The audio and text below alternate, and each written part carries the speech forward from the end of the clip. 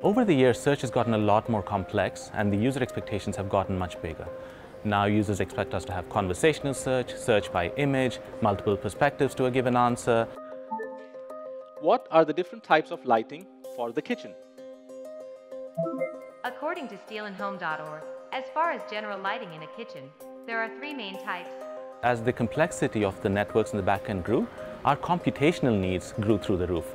And for inferencing, we've been able to leverage GPUs to provide us a really nice capability in our portfolio and deliver on these user promises and user experiences while not compromising on the latencies for those.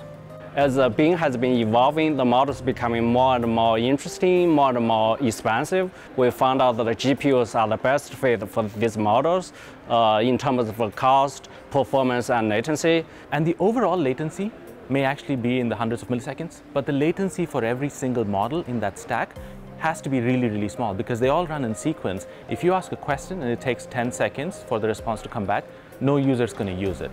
So we have to work on optimizing every single model. For instance, we're able to identify objects within an image from the internet.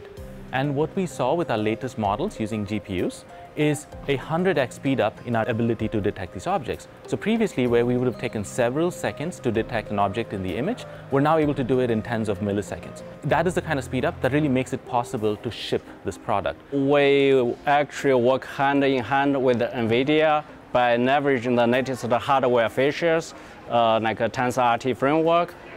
As Bing gets more complex, more natural, more intuitive, I definitely see more models will benefit from GPU optimization in terms of inferencing. We've seen a lot of really interesting speed up across a number of different models with using GPUs. But right now we're still using GPUs in floating point precision. So when we go to mixed precision, we expect to see further speed ups from that.